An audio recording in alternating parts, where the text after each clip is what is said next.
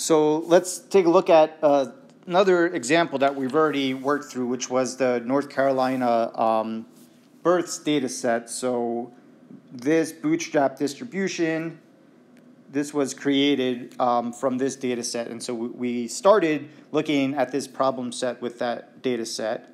And so from that Bootstrap distribution that we created, if we wanted to come up with an interval estimate, in this case a 95% confidence interval, to estimate the mean weight of babies, before all we said was that it's probably close to 3,448. That was our sample mean.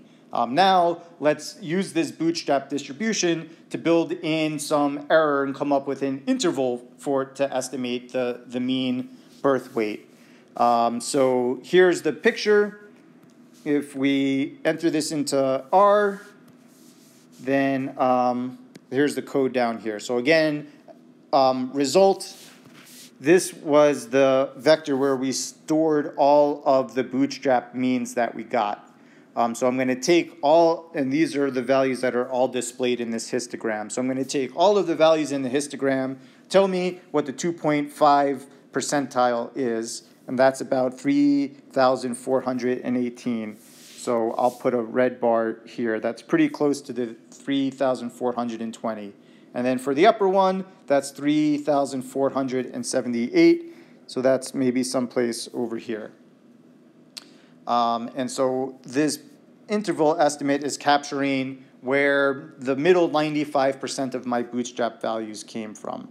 So that's the process and how we get those cutoffs for our interval. But how we would interpret them is I would start by saying, for example, this is a 95% confidence interval, so we would say there's a 95% chance. And again, where should we attach this uncertainty? Not to the mean weight of all babies. There's nothing uncertain about that. But we're going to attach this to the interval estimate that we have down here. So there's a 95% chance the interval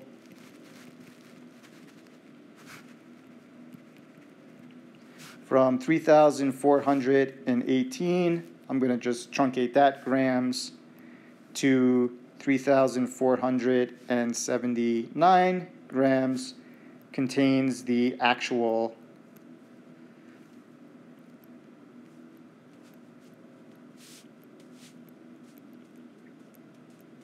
mean weight of all newborns in North Carolina in 2004. So we just want to be careful about what population we're extending this estimate to. Since the data all came from babies born in North Carolina in 2004, that's what we're estimating here. So there's a 95% chance the interval from 3,418 to 3,479 grams contains the mean weight of all newborns in North Carolina. So this interval gives us a range of plausible values for the population parameter.